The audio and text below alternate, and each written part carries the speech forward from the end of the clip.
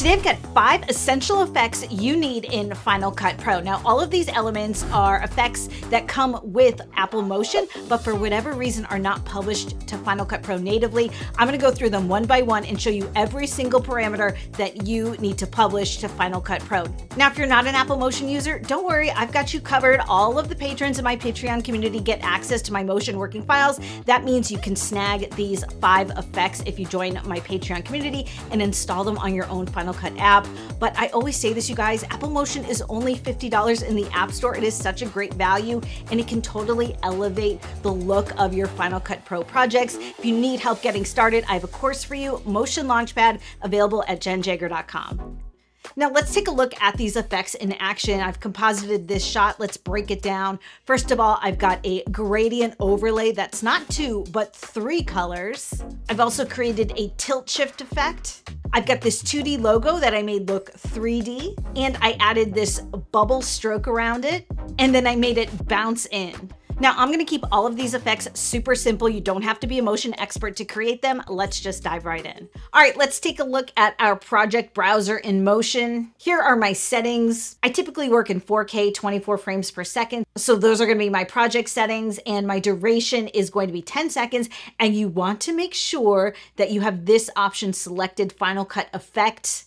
These settings are gonna be the same for every one of the effects we build today. Okay, here's my effects project in Motion. And I'm going to start by, in the library, heading over to generators and finding the gradient. I'm going to drag it above my effect source in my project pane. Now, as you can see, we've got just 2 colors here in our gradient. Let's change that. I'm going to head on over to the inspector. And under the generator tab, you can see my gradient here. Let's twirl down. And so you can see the 2 colors of our gradient represented with these 2 color tags. Let's add one more by clicking on the center of this line. And now you can see in my canvas that we for sure have 3 colors here. But I am so tired of looking at these blues. Let's change these default colors. So I am going to click on this first color tag, and then I'm gonna click on this color swatch here to bring up my spectrum. Now I could pick any color in my spectrum, but I already have a palette picked out. So I'm gonna click on over to palettes, and let's make this first color this hot pink. Let's select our second color tag and make that yellow. And let's select our third color tag and make that this teal. And now I'm gonna close up that colors menu. Now you can see, looking at my canvas, that my gradient isn't really gradual. I'd like to make it more gradual, so I'm gonna head down here in my inspector to the start and end values, and I'm going to make the start positive 500, and I'm going to make the end negative 500. And then I don't want this gradient to be so opaque, so let's head on over to our properties, and under blend mode, I'm going to change this to soft light. Now we need to think about which settings we want to be able to adjust once we apply this effect to a clip in Final Cut Pro. So we need to decide which parameters to publish. I do want to be able to change the blend mode. So I'm going to hover my mouse on that line until I get this little drop down caret, and I'm going to select publish. Let's also publish the opacity. Let's go back to the generator tab, and we need to publish each one of these colors. So I'm going to select the color tag, and I'm going to publish that. I'm going to select the second color tag. I'm going to publish this, and I'm going to select the third color tag and publish that as well. I also want to be able to modify the location of the gradient with this slider, so let's publish that. And I definitely want to be able to publish the start and end values, so let's publish those as well. Now let's head to the top of our project pane where it says project and click on that. And then in the inspector under the project tab, you get a look at what this effect is going to look like in your Final Cut Pro inspector once you apply it to a clip. So what I would like to do is close up these color sliders so the whole thing just looks more tidy. And now I'm ready to publish it to Final Cut Pro. So let's just head on up to File, Save As, and I'm going to call this Gradient Overlay. Under my category, I already have a category called Jenn's Effects, and that's where I want to add it. This is going to be the category in your effects browser where these effects live. If you don't have a category yet, or you want to create a new one, just scroll down to the bottom and select New Category. Now I'm just going to hit the Publish button. And let's head on over to Final Cut Pro and take a look. In my effects browser is my gradient overlay. Let's apply it to my clip. And then as expected here in my video inspector are all the settings we published when we were in motion. So I can reposition my gradient by changing these start and end values. I could change the blend mode. Let's dial down the opacity a little bit.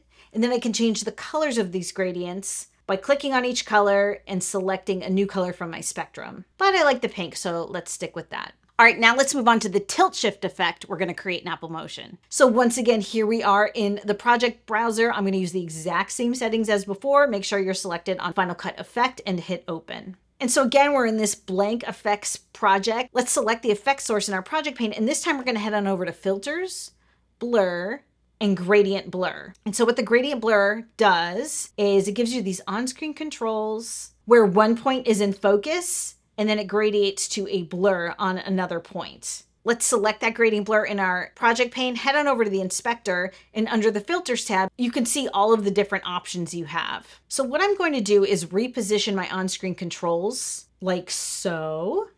And then what I want to do is publish these parameters. So I'm going to publish 0.1, publish 0.2. I'm going to publish the amount. Let's publish the mix, and let's check publish on-screen controls. But I'm not gonna stop there. To create our tilt shift, we're gonna need another gradient blur. So I'm gonna right-click on that gradient blur in my project pane and duplicate it. And then what I'm going to do is reposition my points on the copy so that not all of my points are in the exact same spot. So when I bring it into Final Cut Pro, I'm going to see two different on-screen controls. And again, we need to publish all of those same elements on our copy. Let's head on over to the project pane, select project, and then select project in the inspector. And this is really important. You can see I have one set of points and a second set of points. We're going to rename the second set of points so we don't get confused in Final Cut. So I'm going to double click where it says 0.1. I'm going to rename this 0.3, and I'm going to rename this one 0.4. And that's everything. Let's hit File, Save As, and I'm going to call this Tilt Shift. And let's save this to Jenn's Effects and publish it. Now back in Final Cut Pro under Jenn's Effects, there is my tilt shift. Let's apply that to my clip. And I'm going to reposition my on-screen controls and play with the amounts until I get the look I'm after. Wasn't that simple? I promised you that anyone, even a beginner, would be able to publish these effects to Final Cut Pro.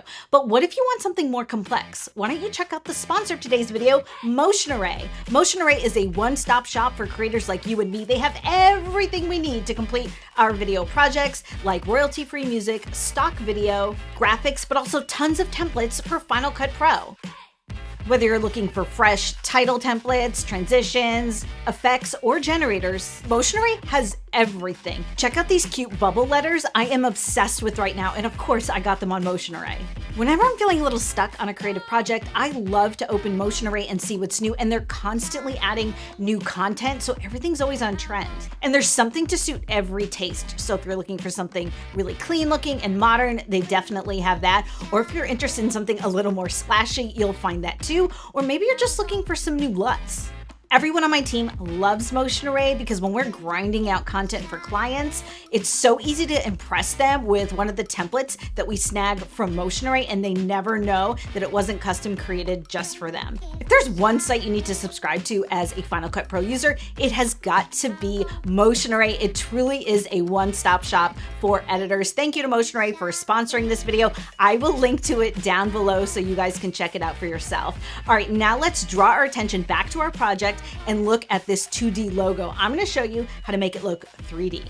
Back in our project browser, again, we're gonna select Final Cut Effect. And again, we're gonna select the effect source in our project pane. Let's head down to Filters, Stylize, and select Extrude. This one's gonna be pretty simple. I'm just gonna head on over to the inspector window. And for this one, I'm just gonna go down the line and publish all of the parameters. And make sure we check the Publish OSC box. That's going to give us those on-screen controls in Final Cut Pro. One other thing we need to do is we published the extrude style, which is shading, but there's another option here for gradient. So if we want to be able to change the color of our gradient, if we're set to the gradient extrude style, we need to do the same thing we did with the gradient overlay, which is to select each color tag and publish those. And I'm just going to leave these as black and white. Let's keep it simple. All right, now let's head on over to our project pane, select project at the very top, and then under the project tab in our inspector, this is what we're going to see in Final Cut Pro. I'm going to collapse these colors up, and I'm gonna switch the gradient back to shading. So that'll be our default when we apply to Final Cut Pro. Again, let's just go to File, Save As, and I'm just gonna keep the name of this as Extrude. Let's go back to Final Cut, and I'm going to add my logo overlay on top of my B-roll shot. Let's grab that Extrude Effect we just created. And here are all of our controls. I'm gonna use the on-screen controls to modify the angle and distance of our extrusion. And yeah, now it looks 3D. Now let's add that fun bubbly stroke around this logo. Again, select our effect source in the project pane, head on over to Filters, Border, and select Stroke. Let's head on over to the inspector. Let's publish the color selector, the width, the position, the offset, threshold, fade inside and outside, fade width, fade fall off. Let's publish the blend mode and the mix. Now let's go back up to stroke type and select gradient, twirl down on the gradient and publish these colors. All right, again, let's head up to the top of our project pane, select the project line. In the inspector, select the project tab. I'm gonna change the stroke type back to color, and I'm going to twirl up on our gradient color options. And let's rename some of these colors so we don't get confused in Final Cut Pro. I'm going to rename this first one Solid Stroke. I'm going to select this color and I'm going to name it Gradient Stroke 1 and the next one Gradient Stroke 2. File, Save As, and I'm going to call this one just Stroke. And in Final Cut Pro, let's add that stroke to our logo. I'm going to change the color of it to this green, and I'm going to play with the offset to give it that real bubbly looking outline. I could thicken it up a hair if I wanted to. And by the way, you guys, if you reordered these effects in your inspector, you would get totally different looks. So if I bring the stroke above the extrude, then my stroke is 3D as well. Now let's get to our last effect. We're gonna make this logo bounce in. Selected on the effect source, this time we're gonna go up to Behaviors, Parameter, and Overshoot. And then here in the inspector window under the Behaviors tab, all the way at the bottom on the Apply To line, let's drop down to Properties, Transform, Scale, and All. Let's change the start value to -100. And I just want to show you what's going on here. It's a very slow bounce up over the duration of our 10 seconds. I'm going to cue up my playhead to the beginning of my timeline again. And let's change the end offset to 200. By increasing that value, our bounce happens faster. If I decrease the value, bounce happens a little slower. So the values here actually go in the opposite way that you would think. I'm going to reset this back to 200 and let's start publishing some parameters here. Let's leave start and end value alone and unpublished. Let's publish the ramp duration and the cycles, the acceleration, and the end offset. Now let's head back up to the top of our project pane to project in the inspector window, and let's draw our attention to this end offset setting. The proper way to do this would be to create what's called a rig in Apple Motion so that you could bring the slider values up to increase the duration instead of bringing them down like I just showed you. But I promised you this was going to be a super simple tutorial anyone could follow, so we're not going to get into rigging. Instead, what we're going to do is rename this end offset and give us a little bit of a hint as to how this slider works. So I'm going to call it duration, but then in parentheses, I'm going to type in reduce to slow down. And let's save this effect as bounce in and publish it. And now in Final Cut Pro, let's drop that onto our logo. And you can see it bounces in the inspector window. If I wanted to slow it down, I could dial down that value and the action happens slower. If I want it to go even faster, I'm just gonna grab those numbers and bring them even higher. And it goes really fast. I'm gonna bring it back down to 200 where I had it. And if I wanna make it more bouncy, just dial down the ramp duration. Now I'm gonna take that whole logo with all the effects applied, and I'm gonna bring it down to the lower right corner so our Ferris wheel is still the center of the action. And there you go, guys. 5 super simple effects that you should be publishing from Motion to Final Cut Pro. Now remember, if you really don't want to get into Motion, you can snag all 5 of these effects by joining my Patreon community. If you like what you saw today and you want to know more about Motion, check out my course, Motion Launchpad at JennJager.com. If you want another tutorial about publishing effects from Motion to Final Cut Pro, check out this one here on Vignettes. You guys, thanks for hanging out. Thanks to everyone who watches to the end. I'll see you again.